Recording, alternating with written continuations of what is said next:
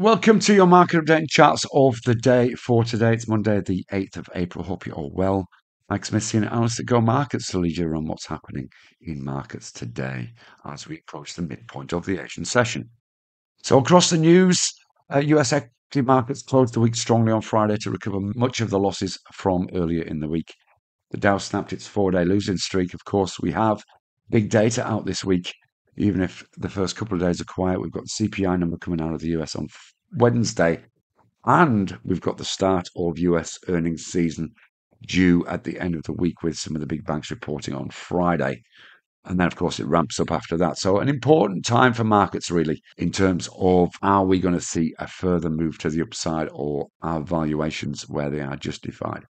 US futures are slightly higher in early Asian trading today, but not moving very much, trading within a fairly tight range, as it often does early Monday. US futures are pulling up European equity futures, which are pointing to a mildly higher open. And we are seeing Asian markets start the week positively, with the ASX trading up somewhere between 0.2 and 0.25%, with energy the underperforming sector. US dollar index, after dropping off earlier last week, closing in neutral on Friday, but gold wasn't to be denied. It continued to move higher and is comfortably above 2,300 and continues to see buying in Asia today. Outside of that, copper hit 14-month highs and oil pulled back on Friday. Both of those are pretty neutral in Asian trading this morning.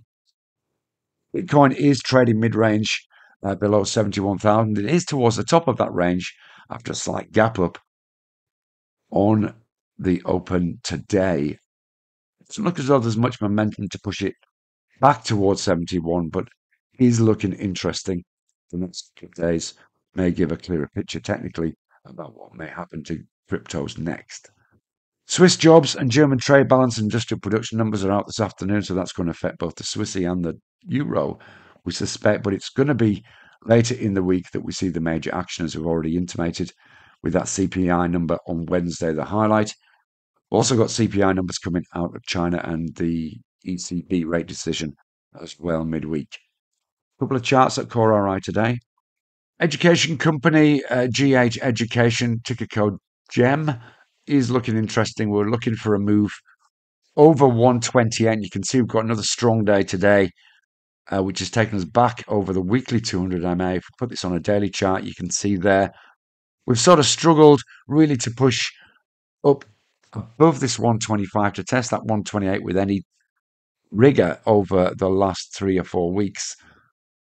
That high we hit at 128, which is technically important, as we've seen, was back in February. So the fact that we've got significant buying coming in over the last couple of trading sessions looks important. So that level's worth keeping an eye on, not only today, but possibly over the next couple of days. On the FX front, we are going to keep an eye on the GBP yen throughout the day. You can see we've started the day strongly. We're already over Friday's highs, but there does appear to be a block potentially at 192.